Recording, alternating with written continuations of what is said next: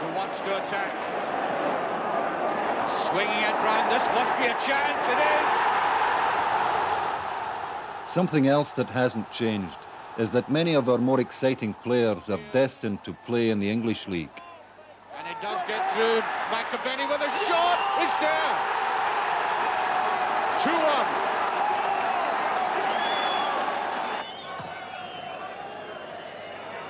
McLaughlin's there, so is Dixon. Speedy! Yes! The equaliser in the 89th minute. Stevens looking for Sharp, and he got behind Lawrenson there. Did Sharp? What a fantastic goal! An unbelievable finish from Graham Sharp.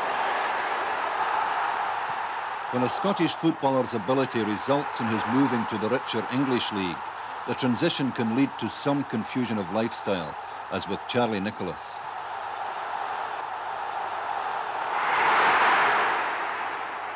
The cultural differences are sometimes felt on the field as well as off it. I think every team in Scotland generally wants to attack. I mean, we're known to be, as you say, Tana ball players, all skillful players, like want to attack. And in England, you don't get a lot of them. You get very average players that make a lot of money here, and a lot of Scottish players would go, oh, ain't very good, you know. But that's the way the game is in England. A lot of very average players getting paid high salaries and just being professional, really. They had a lot of success earlier, but Nicholas takes it and scores! Minute from half-time, and Charlie Nicholas.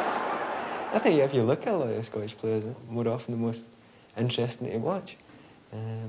Every team you look at, I mean, the people, if you're talking about, oh, such and such a good player, he's a good player, and then the Scottish player comes out in the conversation, and the tempo changes, like you Gordon Strachan's and that, you know. I mean, Frank McAvenny's doing really well in England. There's so many. Nicholas, I mean, he's got more interest than so many other people that come down here. Kenny, I mean, the list is endless, you know. Possibly they are the more, they quite often seem to be the more sort of individuals that are skillfully talented type. Pat Nevin, like so many Scottish players who have played in England, tends to see football as an expression of his Scottishness. Beautifully set up, though, by Pat Nevin. That was the classic Scottish dribble and pullback. It's important for people not to let me forget, you know. They're so quick to remind you of the thing. Oh, I'm proud to be Scottish anyway, and I don't really want to forget it. And it's an attitude that possibly a lot of Scottish players that come down here. I'd say that about an awful lot of Scottish players, as a matter of fact. They come down and they definitely feel as if they've got something to prove to a whole country. And they've also got something to prove to people back home that they're doing quite well. That whatever it is, may they be noticed, recognised for international duties, or will they just be recognised by the friends that they've actually done something? Well, there is a lot of that down here, and I think it's an important thing to a lot of Scots away from home. Over McCarthy's head this time. Nevin with Wilson, he's got round him. Will he try one from here? What a superb goal by Nevin!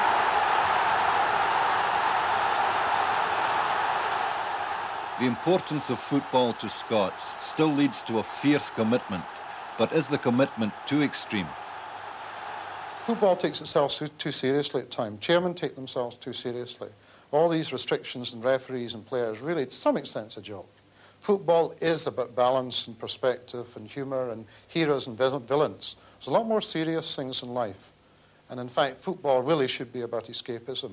And anyone who thinks that football is any more than just basic, good entertainment really is I think, getting an inflated view of their own importance and their industry. An inflated view of its own importance is perhaps an accurate diagnosis of the condition of Scottish football for a long time past. But will the new financial realism be enough to effect a cure? It might solve the money problems, but what about the psychological dependency of so many Scots for so long a time? What would the Scots be without their exaggerated love of football? Crackpots, I'm tempted to say, but we're crackpots anyway. English. What would Scotland be like without football? I think we might get a bit more work done, but I think we'd probably have an even higher level of alcoholism. a lost nation. The game is national heritage. It is very, very important. It is a big part of life in that country. If you say there's no football, the country would die. More than probably most places, most countries, they are so soccer-minded, football-minded. I think it would be a terrible tragedy if there wasn't any there. Oh, I don't think it'd be in existence at all. To them, it's a lovely incurable disease, football. Certainly, as a nation, Scotland could be said to suffer from dependency on the football match. No matter how the club game is restructured, Scotland would presumably require changes that extend beyond the football field before it stopped asking the Scottish team to justify its national identity. Until that time, every goal looks like being received as if it were news of another Bannockburn.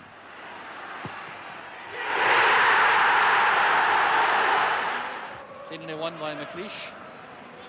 McLeish with a lay-off to Paul McStay. And a great goal from McStay! The football especially has a special place in all our hearts. If one is a Scot, as I said to you before, we believe that Saturdays were made for football. There's only one thing in Scotland in my life, and that's football. That's it. Only one thing in my life, football. I mean, what they would do without their football, I just don't know, you know. I mean, I don't think they could ever take to cricket like they do in England.